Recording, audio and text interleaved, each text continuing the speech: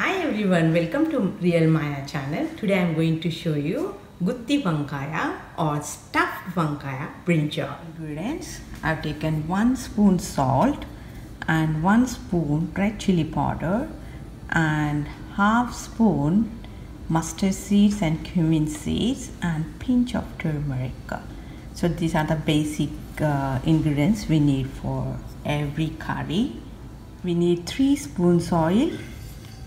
Special ingredients: I have taken roasted sesame seed powder half cup and 1 spoon coriander powder and 1 spoon jaggery. This is optional. I have taken brinjal or eggplant and I have given slit in middle. You can cut the tip, but the rest of the portion you can keep it. Now let's start the recipe.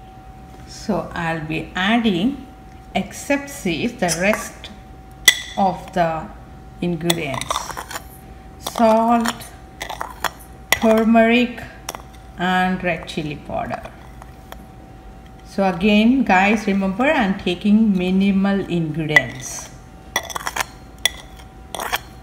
because I prefer very simple food. Even though this is very popular food and everybody likes this, Gutti Vankaya is everyone's favorite. I'm adding 1 spoon oil because that's already sesame seeds, so that contains a lot of oil in it. So that's the reason I'm just adding 1 spoon oil. Just give them a mix. I've just taken the pan, added oil and the cumin seeds and the mustard seeds, and they are already popped up and my tempering is ready. I'm going to fill this sesame seed powder mixed into the eggplants and just drop directly into the pan.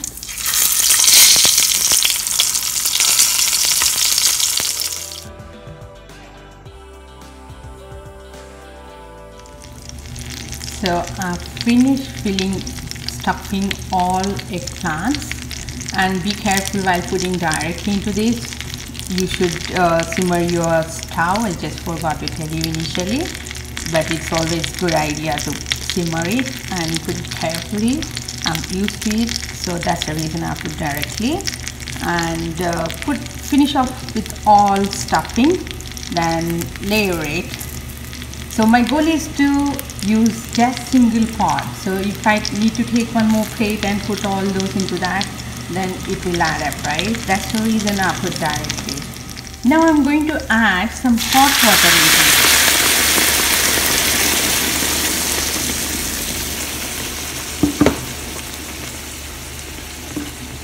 it. And I have some leftover powder.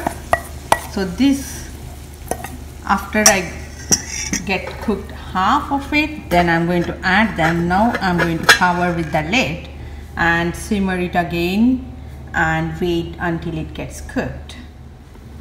Let's see after 10 minutes. So it was on low flame. Yeah, it's half cooked, and just I'm going to add rest of the stuffed leftover masala.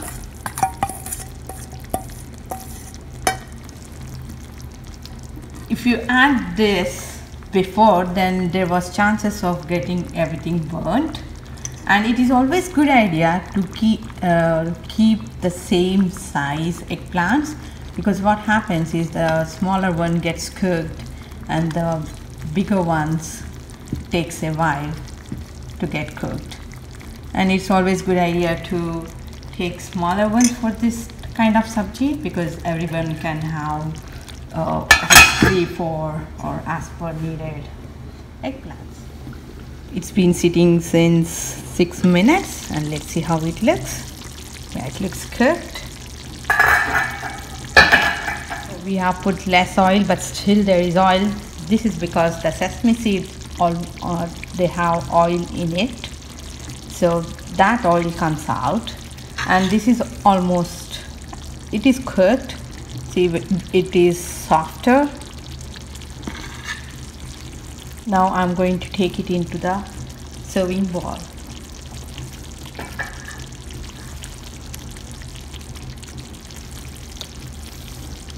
This is my mom's recipe, like she used to always do this, and this is my childhood favorite food, and my son loves this.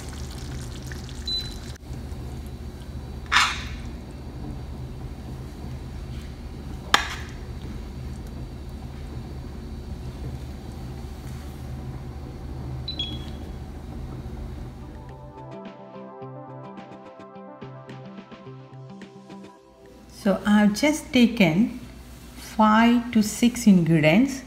Jaggery is optional again, and I was using less number of pots. So my goal is to make tasty and simple food. Like this is the most spicy or maybe complex food I can call, but now I have shown you how to make it more simpler. So it's time for taste test.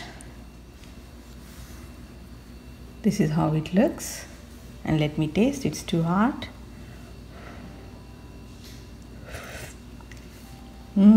It's very tasty. It tastes very good, and this goes very well with rice or chapati or small millets or little millets. And this takes little time to cook, but you're going to set up your timer and just leave it.